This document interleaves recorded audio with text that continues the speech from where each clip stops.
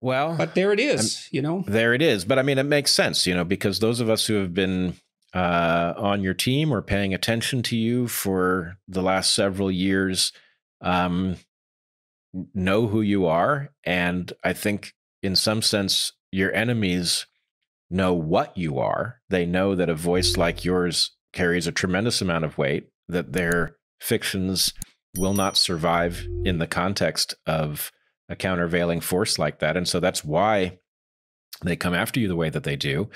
But, you know, the fact is people are getting wiser over time. They're recognizing what an attack looks like.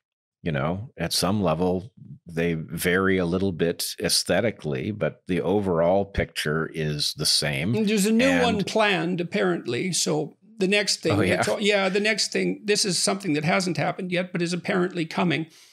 A financial expose of my I don't know, economic existence. So, you know, which will be accompanied by claims that I'm exploiting everyone. And well, yes, they're going to come after you for succeeding and for people doing, you know, what they can in order to get you to keep going. I live such a sybaritic existence. I drink sparkling water and nothing else ever. And I eat nothing but meat ever. And so my luxuries, this is so it's so absurd. My luxuries have been high-end toothpicks and sparkling water.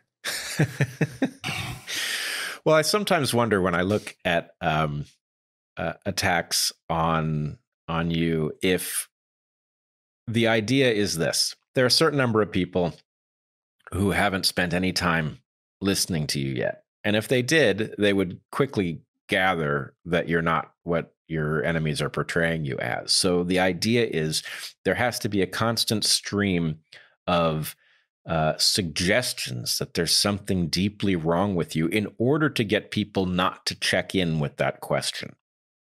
You know, it's like, you know, Julian Assange, right? The number of things that have been said about Julian Assange that would make you think, well, I don't know what's going on there, but something is going on. Yes, right. Right. And so the idea is it has the stink that they create around you or Julian Assange or another figure that they regard as very dangerous has to be sufficient to drive most people away from even checking for themselves.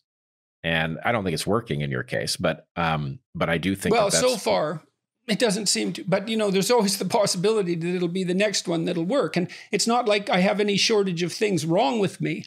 There are things wrong with me, you know. Now, whether they're ethical things or not, that's a whole different question. But like no one has an untrammeled conscience, that's for sure. So, and I'm not too worried about the economic attack. I mean, I'll just make if it gets out of hand, I'll just make all my finances public. I mean, I've never made any apologies for being an evil capitalist. So I think actually all the things I've done, I've tried to use market forces to modify because I think it's a really good source of feedback. You know, like I've produced these processes to help people plan and assess their personalities. And, you know, we thought about giving them away for free, but free is actually a really bad price. And once you start making things and starting to put them out in the environment, you find out very rapidly that pricing is very complex and you have to get the price right, and free is not the right price. First of all, if people will only use it if it's free, it might actually not be any good. And that's a signal. So why not use that signal? That's how it's appeared to me. And then you have to make the thing sustain itself, so it has to generate some income. And anyhow, that from what I've heard, that's the next thing that's going to happen. So, yeah.